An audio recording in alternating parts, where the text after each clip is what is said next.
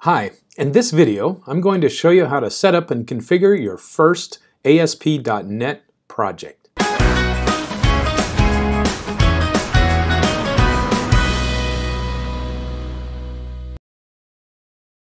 My name is Shad Sluter and I teach programming at Grand Canyon University.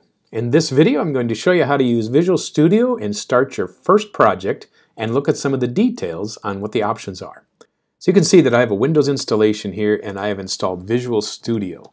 So I'm using Visual Studio 2019. So let's get a project started and see what the options are.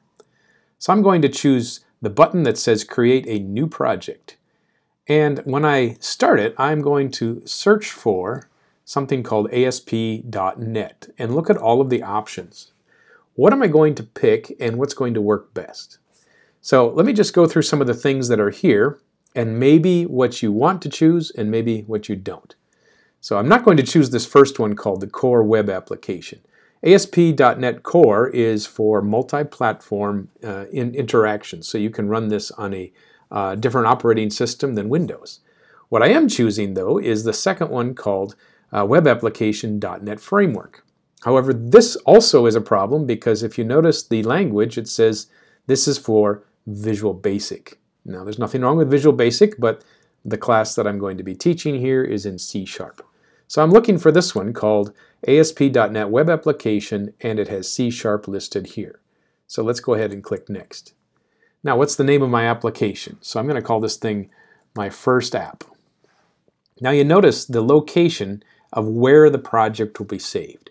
So by default, it puts it in the users and your username, source, and repos folder. So if we wanted to find that, we could go and browse.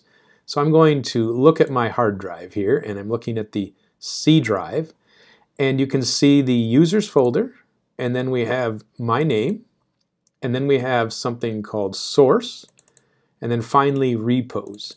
So let's see what's in there. You can see all of the different things that I've already created, and they're in this folder. So if you want to find your application and where it was compiled, this is where you go.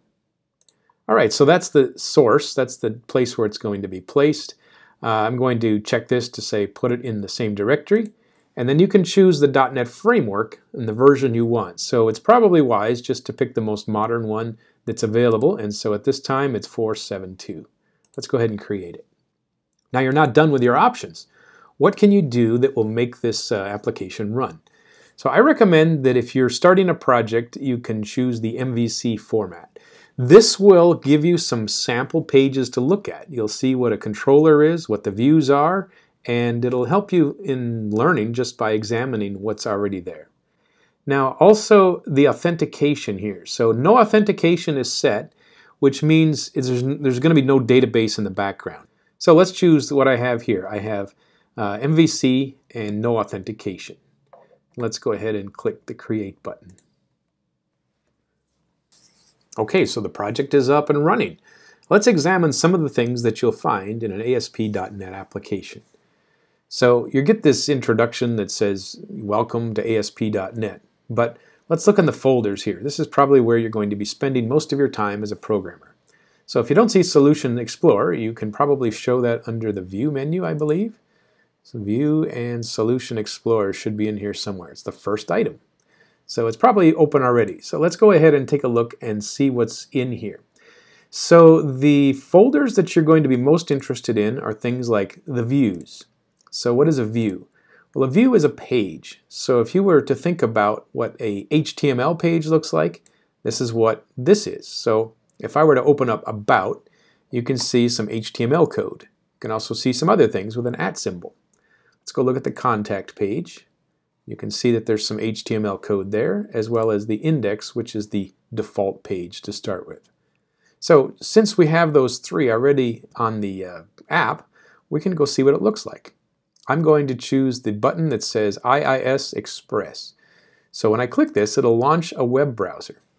Now there's a web server built into Windows, and so you don't have to install some kind of an Apache server or anything when you're working with Visual Studio on Windows. It will automatically launch this IIS, which is Microsoft's web server. You can see the page that's coming up is localhost, and it has a port number /home/index, which is one of these views that I just showed you a minute ago. Now, my program just launched, and you can see we have a page. Let's go expand this. And at the top we have Home, which is what we're looking at, About, which is exactly what we saw a minute ago, and Contact. And so those three are the views that we just looked at in the Project Explorer. Let's close those and make some changes. So when I close the web browser, the program stops. So let's go into the About page. Let's see, this is to provide more details. All right, so I'm going to add some details. It looks like it would be pretty safe if I just changed some of the HTML code and added a new line. Let's go ahead and run the program and see what comes up now.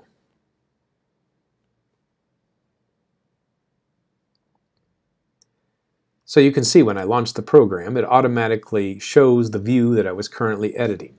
So I'm on the About page. This is called a route, home/about. And you can see I've added some new text and it shows up here on the website. The other pages are still available. Now there are two other parts to the website that you should probably be aware of right now. Let's go into App Start and see what's in there. There's an important file called route config. And so the route config is the program that will capture the URL and direct it to the proper page. So you can see that the URL is set in this format. It's going to look for something called a controller and then an action. So for instance, home/about. So it's pointing to something called a controller named home. Let's go look in the folder called controllers. And there is a folder called home controller. And you can see that there are different things called action results, and we are going to get into these in the next few tutorials. I'd like to show you one more thing, and it's the debugger. So for instance, we have this thing called a variable called a view bag. Let's go ahead and put a stopping point right here. So I'm going to click in the margin, and when I run the program, this will stop and it'll allow me to explore the values of these variables. So we are on the debug mode, and I'm going to choose Go again. So the website launches, and we are at the index page. So I click on Home, and nothing changes. I click on Contact. The Contact page comes up. But now when I click the About button, the program stops, and we are at the code area where we can explore. This is what a debugger will do. And you can see that it is highlighting the place that I'm at. So let's go down and check out what some of these things are. We have something called a view bag. I'm going to step over this with the step over button. And now when I go look for view bag in the list of variables or hover here, I can see that there is a bunch of properties. So all of these variables that you work with are going to be explorable. So in this case, a view bag obviously is showing something with a property called message, and its value is listed here. No surprise, since it was defined right on this line. But if you're having trouble figuring out where the variables are going wrong when your program's running, the debugger is the way to go.